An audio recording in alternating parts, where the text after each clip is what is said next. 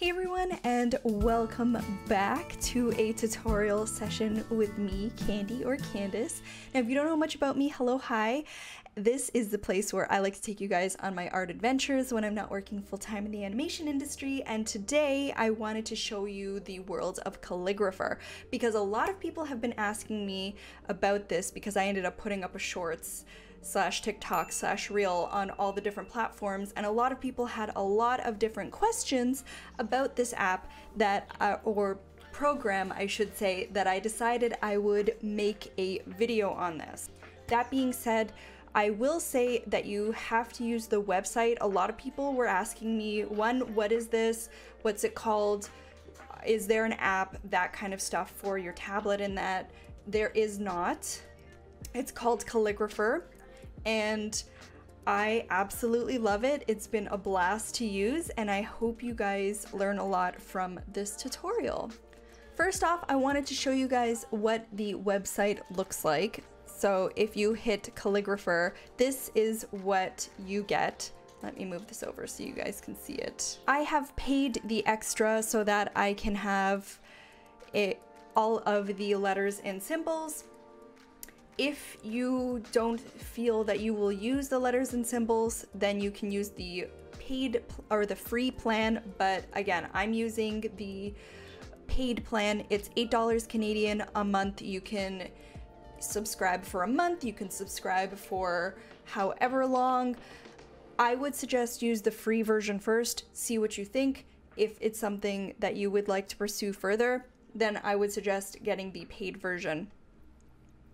So here's my current plan. I've got the Pro plan. I get the 12 fonts, 480 characters or languages per font, and then 18 various versions per characters or languages. From here, all you need to do is go to Create Template. You can decide what you want here. If you want all the letters, maybe you don't want this, you can just hit delete. But I decided I wanted all of the English letters, uppercase and lowercase, and all of the different little annotations to go with it. And then from here, all you have to say is download template. I decided that I would do this on my iPad. You can also print this off, then scan it, and then re-upload it, but I'm just gonna do it on my tablet just because I find it the easiest and the quickest. And I will show you that now. So you want to download the template, add it into your program that you're going to be using it in. I'm using Procreate. However you want to do this is totally fine. If you have an iPad or a Surface, whatever, it will all work the same. You can use Photoshop, however you want to do this, but this is just the way I'm gonna do it. So I will meet you guys back in a second. Here is what the template looks like. You can also determine if you want the little images underneath or not. It's totally up to you. You can remove all, you know, all this other kind of stuff. You can download template, and this is where you have the ability to add in draw help lines or not, as well as the size of the template. I would suggest playing around with the size and see what works best for you. I wanted everything to be on one page, so I made sure that everything is, I just played around with the slider until everything showed up on one page. But again, that's totally up to you if you need it bigger or smaller, whatever works, and then you just hit download from there. All right, so I have brought in the template into my Procreate, and what you want to do from here is make a new layer. And the cool thing about this is you can always keep this and then keep coming back to it and play around with fonts constantly. So that's the really cool thing about using this. Once you've created a new layer, you're going to want to pick a brush. When you pick a brush, you want to make sure that it is a smooth brush. I would suggest either, if you are using Procreate, I would say go into the calligraphy settings and choose something that works here.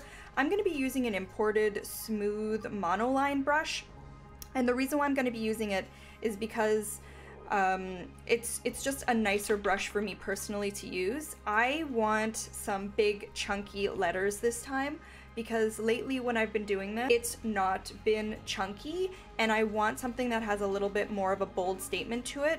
I think this is a little too big. So just keep playing around with it until you're happy with the line thickness. All right, I think I'm happy with this. Then zoom in as much as you need, and all you're gonna do is follow the guide if you want it. You can also play around with how things show up. So what I mean by that, let's go to the letters. Let me go to the lowercase. So you see how everything here is on a parallel line like this? What you can do to vary it, I can do a big chunky letter there, but then go a little bit higher here, and then the same height here.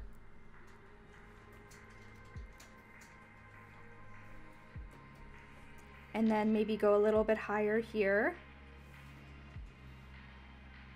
In doing that, what will happen is your letters will show up one lower, one higher, one lower, one higher when you write out the word. And it could give a really nice look to it, but it depends on what it is that you're going for. So that is too low. Let's move this a little bit higher. Let's scale this down a smidge. And this is always something you can go back in later and adjust the letters. So I'm gonna say go in, have some fun, play around with how all of this looks, and I will meet you guys back in a second once I have all of my letters figured out. All right, so here are all the letters.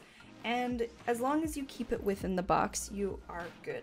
From here, we're going to export it and then bring it into Calligrapher. So all we're going to do is hit the wrench, hit share.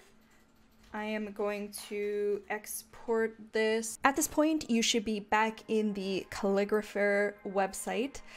From here, which is where we left it, you want to go to My Fonts, and you want to upload a template.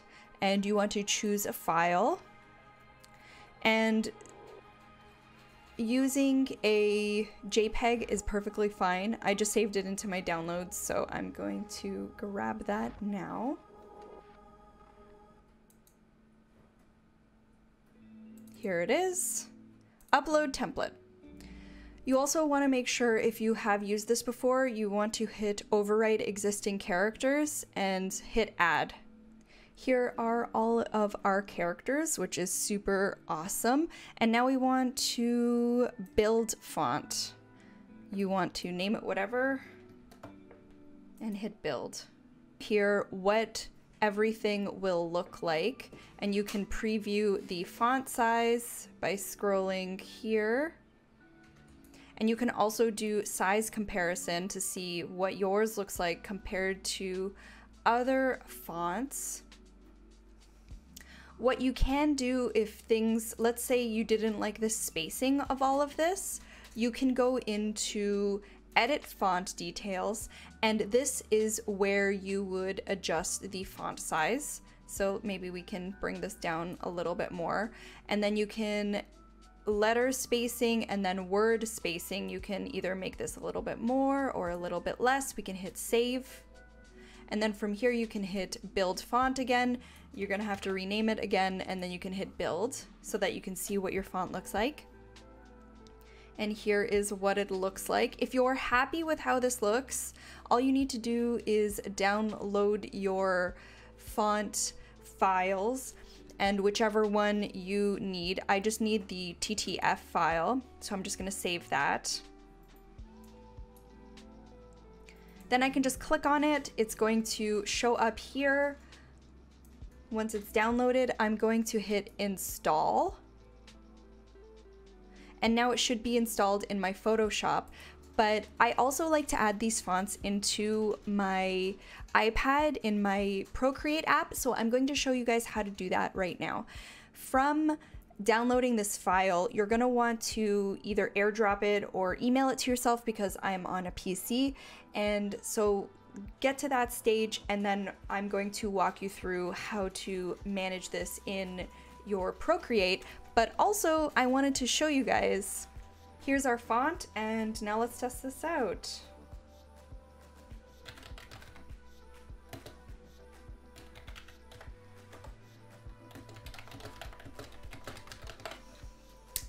Look at how neat that looks. I really like the wobbliness to it and the up and down. Oh goodness, it looks so cute. Another thing I am going to suggest testing out on your end is when you actually upload a font. So let's upload a font again. It says automatically clean the template. Let's actually try not and see what happens. Again, I'm just downloading it. Then all you need to do if you're on a PC is just click on it once it's downloaded and hit install.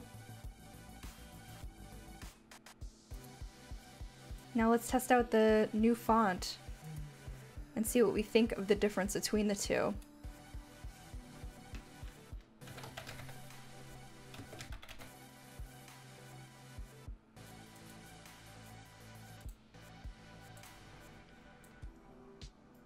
Honestly, I don't really see a difference, but it's worth testing it out. That's all I'm gonna say. All right, let's bring it back on to our Procreate app. Here is my file, and it's already registered to Procreate. As you can see, it has like the little Procreate image. I'm just gonna tap on it, and I'm going to say save file, or you know what? I'm going to try bringing it right into Procreate. There we go, it's imported. Now let's do a test. If you want to add text to Procreate, you just need to go into the little wrench, hit add text. Once you're done writing the text, you just need to highlight it, and then here is where you can adjust everything. At the top here, we're going to change the font. So if we just click on the font, you can click on it, and then you have the chance here to change all of the different text. Let me move this over so you guys can see it. Here is all the different fonts that you have at your fingertips. We're gonna hit the Super, Candy Super, and then you can change the style here. We can change with opacity, baseline, and all of these neat little things that you can adjust if you want. If you're done, you can hit done. You can also import a font right here. As you can see, it says import at the very top above design. There we can hit done. And here is where you can see how everything has been adjusted. I think I might go back and adjust the T and the I, because as you can see, it's been cut off.